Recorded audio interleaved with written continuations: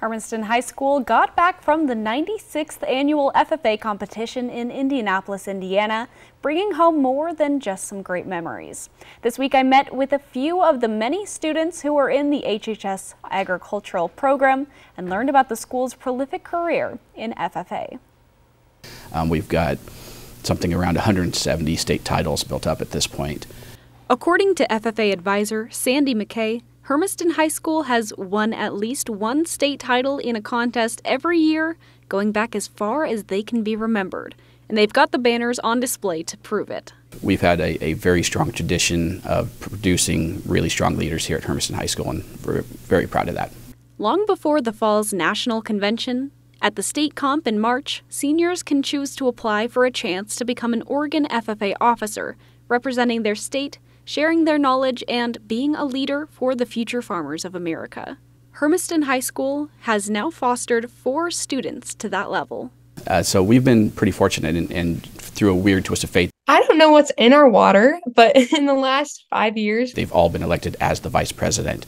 And so I don't know, I couldn't tell you, but it's kind of funny. When I was running, a little part of me was like, I hope I get vice president and keep the tradition going. Kylie Temple is the 4th vice president in the Oregon FFA team that's come out of Hermiston High School. She won the Oregon state title for the public speaking competition her senior year, but made the hard decision to go to the national competition as a leader in the Oregon FFA officer team rather than as a competitor, and pass the opportunity on to the state's runner-up.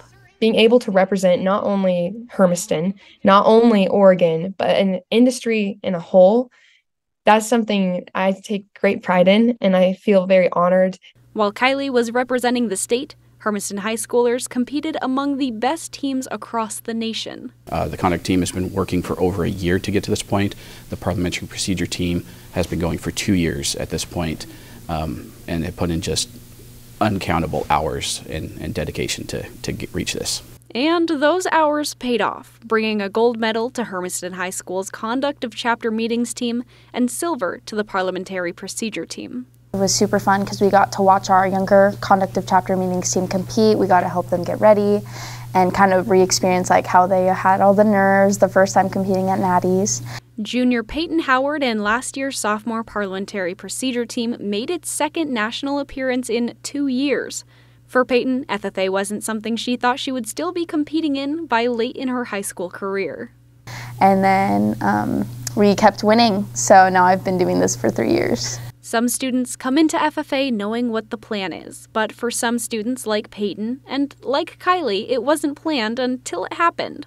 Now with medals, titles, and experience, they're off to conquer the ag world.